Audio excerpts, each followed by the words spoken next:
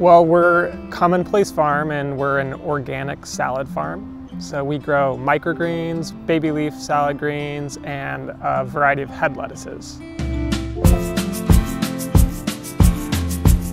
A lot of farms are really highly diversified, but we took the angle to specialize in something and to get really, really good at that. And when we started to get into salad greens, we talked to a lot of other local farmers and they all said, like, you can't compete with California, Arizona, Mexico on salad greens.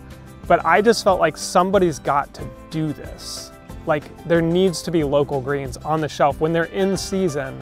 So we started 6 years ago really hacking away at, like, how could we get greens where we harvest them, wash them, and deliver them to local grocery stores within 24 hours and they're fresh, organic local greens. And that's the different angle we took, is like, no, somebody needs to do this and we're gonna figure it out. It's been really encouraging to work with Market of Choice because, you know, they kind of took a chance on us in a way and really helped us kind of refine our product, but also just knowing that they really value what we're doing and are willing to put, you know, local salad greens on the shelf. When there just is so much coming in from California, they could just make it easy and buy only from California, but they are also choosing to buy from us too.